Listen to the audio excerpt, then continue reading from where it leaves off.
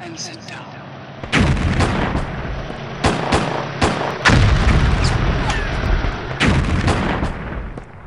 Hello, and this is Andy from Bigmeks Workshop, and today we are doing the Tau Piranha. Something I've never actually painted at all. I've never painted any Tau, so this was a bit of an experiment for me. So I am starting off with a black base as always, and the base coat, what is going on now is a couple of thin layers of Misfit Green by Scale 75. I wanted a sort of a very sort of camo sort of patterned colour palette, but I messed it up, so it finished up being just a green. I was going to do an actual DPM on it, but what I forgot was that you put some of the markings on early, so you get the base layer underneath as well. So only after a few coats of this Misfits Green, we've got a nice base layer to work with, and it's a really nice colour. We then work up with Sick Green, which is Vallejo Game Air, and I'm using that on the raised areas. I'm not going underneath because, well, you don't see the underneath bit. So I'm hitting just the raised areas, the upper sides, the top panels along with edges, all that sort of thing. I'm bringing up them that colour nice and gentle, a couple of thin layers, just really working that colour tone onto the top, so it gives you a nice transition.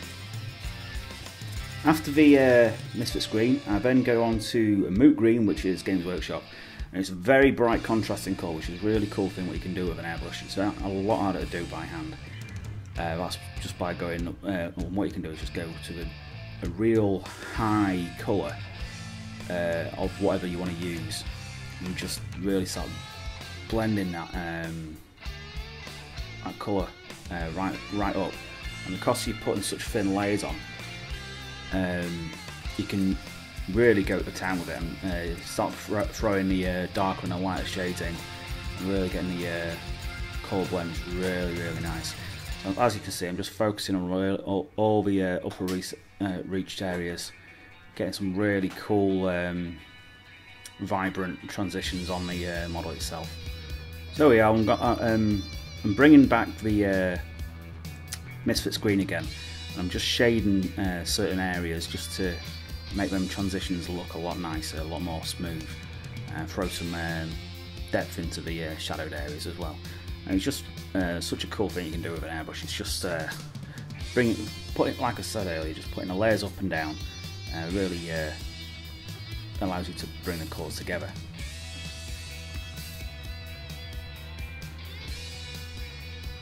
So next bit is I'm just blacking out the cab, as far as going to be. I'm going to be putting some nice colourful sections into the cab. The crew are painted in the same colours as the Piranha itself, as I wanted them to look kind of uniform with the vehicle itself. I'm just getting the black, obviously thin coats as always. You want a nice even base where you what you're working. And onto the crewman, I've gone for German red brown for the secondary colour on the models, which is just the cloth work really. So on these particular models, it's really just the arms.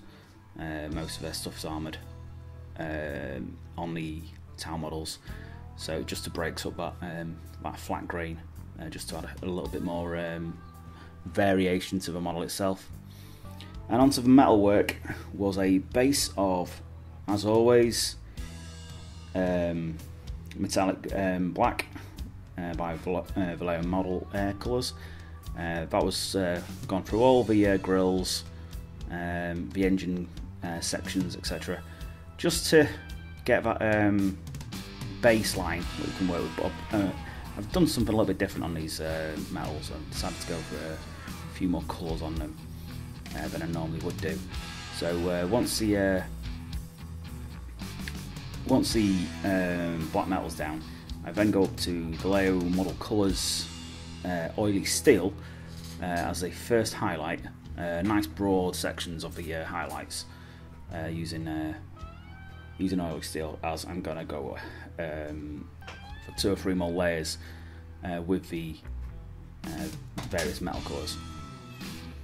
The next one is Vallejo's Game Colour Chainmail, which is slightly brighter than Oily Steel, but it's still very, very dark, so I'm bringing them layers up really, really slowly.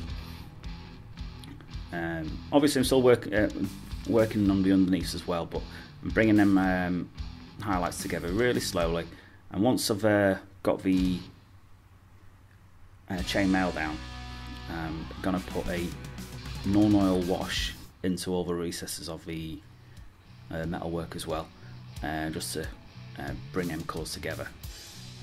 Sometimes it gives you a nice shading with washes, sometimes you can use it to bring the colours together as well. It's really a useful tool to use a wash.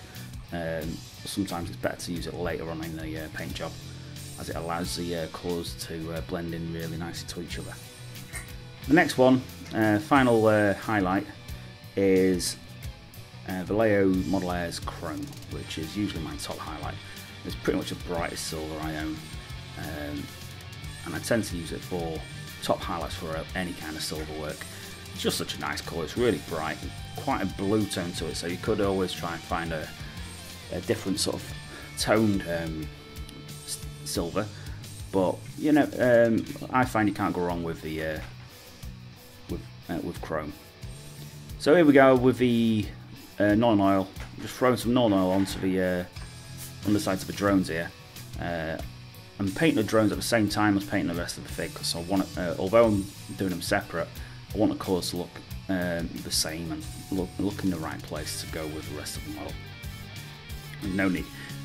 Although they're independent, it wouldn't look right for them to go be too out of whack with the colour scheme.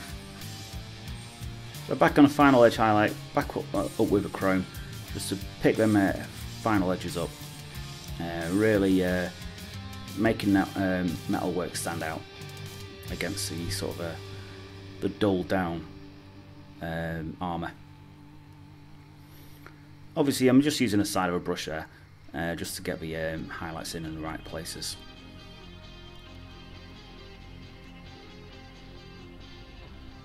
So I'm onto the black again, into the crew cabin, should I say, is black grey for the first edge highlight, which is scale 75. If you're using GW paints, Eshin grey would work. I think it's Eshin, that's the darkest one. Or if, yeah, and if you're using Vallejo, you want to be using the Vallejo range black grey. I've just taken to using the scale 75 stuff for whatever colours I can. I just like the stuff. Onto the sort of dials, I decided to go for a sort of a red metal look, which is hammered copper. I didn't go over the top on the on the metal work on the inside of the crew cab. I didn't want to take too much away from the rest of the model as well, but I did go back to highlight it with Vallejo's gold. I didn't want to go too many layers onto this, because it's just such a minor detail. I didn't want to make it look over the top and overpower some of the other stuff inside.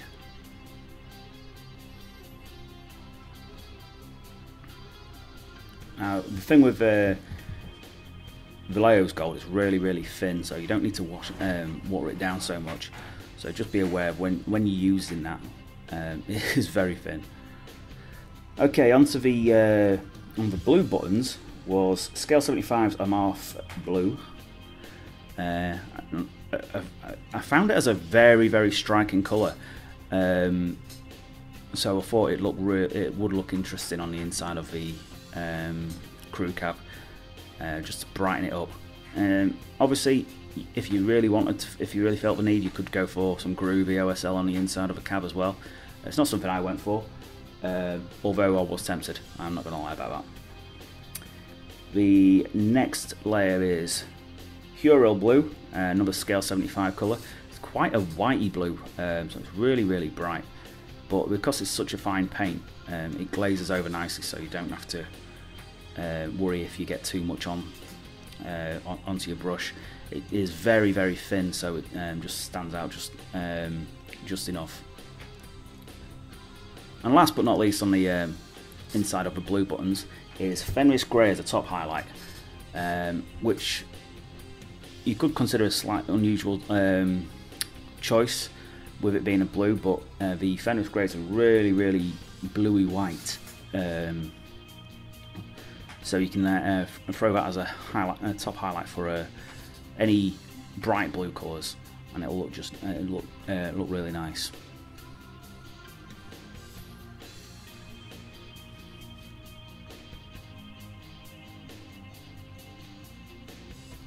So back onto highlighting the black sections, and the second highlight on there is Eshin Grey, which is a GW paint, obviously. It's still very dark. GW tends to use that as their first highlight for black.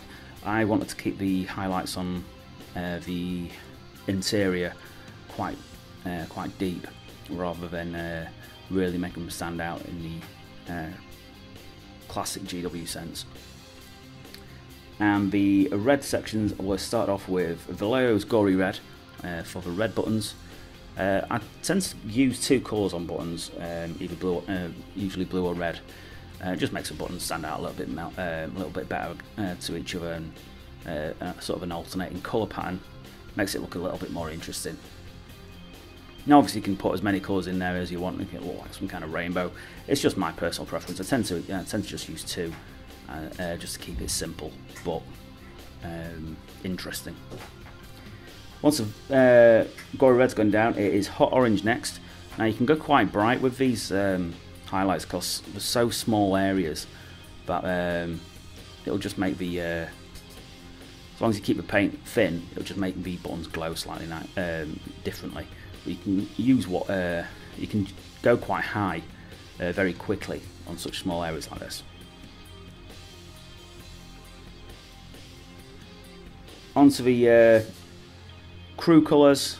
The models are now glued in, whilst I'm only highlighting the red sections on their arms, which is Gory Red for the first layer, just picking out the creases into the arms.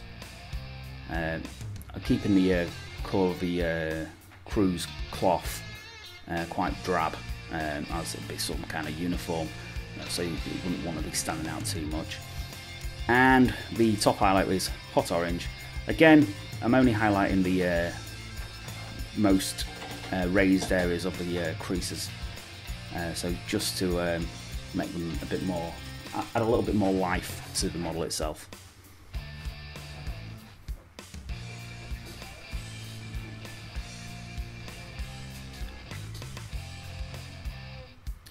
Edge highlights on the vehicle are kept very, very dull. I didn't want to go over the top with the edge highlights here.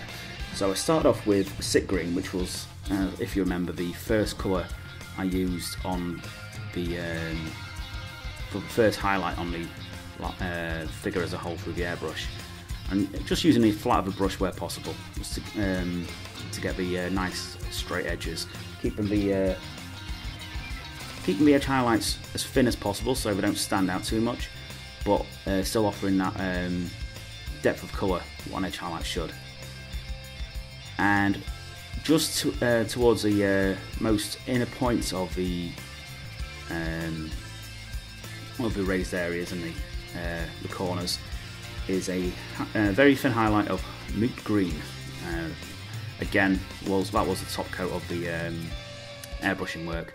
It just really makes the joins and the corners pop, really making the model look like it's standing out on parade. So at this point, it's got a gloss varnish on, but I'm throwing a bit of weathering on because that's the sort of thing I like to do. So as always, starting with weathering, burnt umber. I'm just throwing it on there, making it keep towards the centre areas of the other hot regions. I'm also throwing some onto the front of the wings, where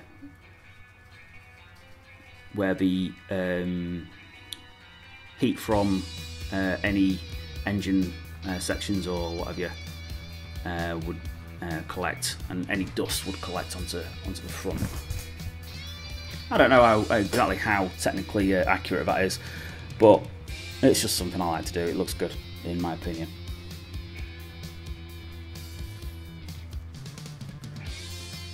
Once I've gone up with that, I use a black, going straight over the top of the burnt umber. Adds some real depth to the inner areas. I'm throwing some of the scorching to the rear of the wings as well, next to the engine exhausts. Just adds a little bit more colour pattern to it, and makes it look a bit more interesting. And whilst I'm at that, I'm throwing some magic blue onto the ends of the engine sections. Now at this point my airbrush decides it wants to play silly buggers with me. It makes it a lot more difficult than it needed to be, which I will not thank my airbrush for. Well, as you can see, I'm just bringing some bright colours to it. After I've done that, I'll just throw some magic Terra Earth and some more burnt umber just to blend it all in, and that's what you've got once I've got an oil wash on it. And there you are. That is a Tau Piranha. The first one I'd ever painted. I don't think Dodger's done much in the way of Tau. Nothing. No, he's not done anything either. So it was an interesting model for me to paint, and yeah, I quite enjoyed it. So I hope you enjoy what you see. If you want to catch up with us on any more of our videos, hit like, hit subscribe, share with your friends, and if there's anything you want to ask us, please feel free to comment down below. Okay guys, see you in the next one. Bye bye.